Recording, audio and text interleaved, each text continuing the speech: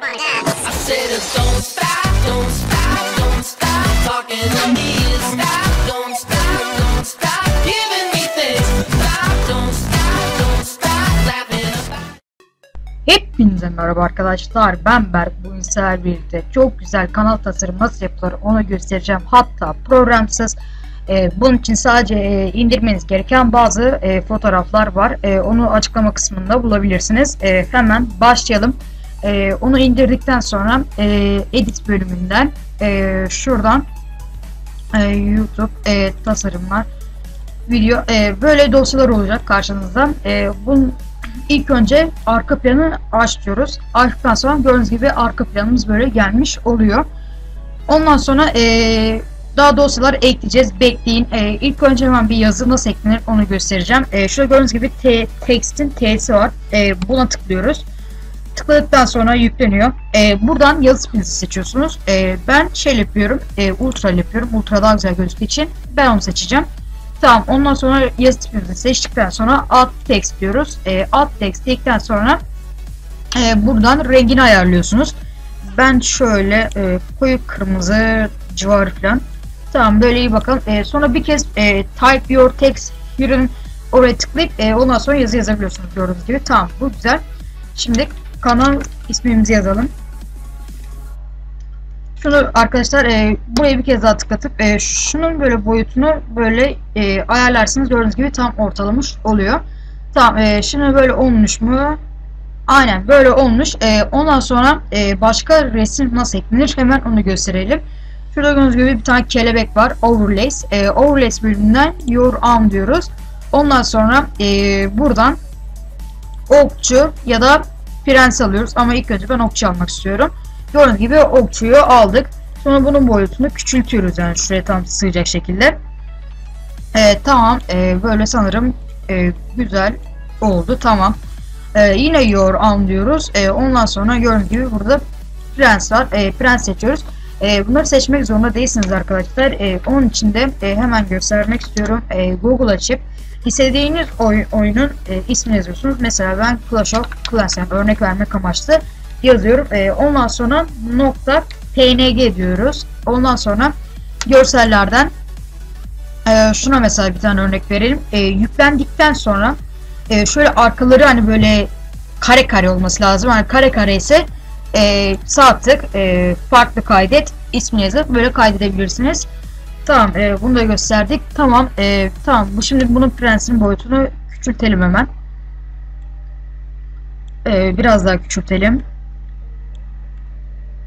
Büyütüyoruz abi. Sanırım böyle güzel mi oldu? Aynen böyle güzel oldu. Ben mesela yani 6 tane şey yazmışım, yani saat 18'de yeni video. Onu da yapması kolay. Bunu yukarı çekip hani yine text'ten kendinize yine buraya alt text deyip oradan yazabilirsiniz. Ben şu an yazmak istemiyorum. Tamam, şimdi yani transparentleri geldi. Yani transparentler ne demek diye sorarsanız yani eş anlamlısı logo demek.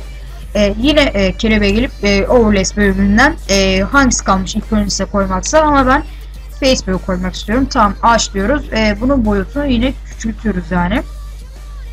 Hani şu kadarcık bir boyut bizim için idare eder mi? Aynen. Hemen sağ tarafını koymanızı tercih ederim arkadaşlar. Hani şurada koyarsanız yani güzel olmaz, yani bu tarafta durması daha güzel. Şunun boyutunu biraz daha büyütelim. Tamam. Tamam, yeter öyle. Ondan sonra yine your arm. Ben ondan sonra Twitter yapmak istiyorum. Twitter. Bunun da boyutunu böyle küçültüyoruz. Bakalım uydu mu? Yok. Biraz daha küçültelim. Yok. Biraz daha büyük. Tamam, şimdi olmuş mudur? Aynen de ama şunların şeylerinin yani yana kaydırsak biraz daha güzel olacak. Aynen böyle. Sonra bunu da böyle. Tamam. Sonra son olarak Twitch kaldı. Twitch'i de hemen alalım. Şunu biraz kaydırıp böyle tamam burada küçültebiliriz. Bu kadar yeter mi? Yeter sanırım. Aynen.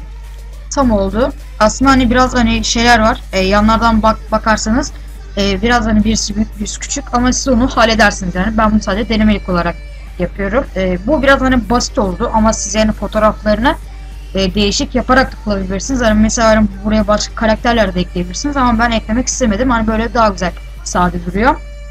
Ondan sonra bittikten sonra gördüğünüz gibi şurada save var. Save'e tıklıyoruz. Ondan sonra ne olsun, ismi ne olsun? Mesela YouTube, öylesine yapalım. İsmini doğru yazalım. YouTube, tamam. Ondan sonra Save My Computer dedikten sonra masa üstümüze geliyoruz. Masa üstümüze geldikten sonra ismi zaten normal olarak böyle kaydet dedikten sonra Masterpiece Save dedikten sonra masa üstüne bakıyoruz. Gördüğünüz gibi tasarımımız gelmiş oluyor. Hani bana göre hani biraz güzel tasarım oldu. Arkadaşlar şuradan alıyor. Yani hani bunun içine direkt sığdırmanıza gerek yok ama ben hani böyle yapmak istedim. Yani şu kenarlar da hani açık ve kapalı olan kenarlar da gözüküyor. Yani şu an yani öyle de oluyor. Neyse beni izlediğiniz için teşekkür ederim. Videoyu beğenseniz likelamayı ve kanalıma abone değilseniz de kanalıma abone olmayı unutmayın. Hepinizi seviyorum. Görüşmek üzere. Bay bay.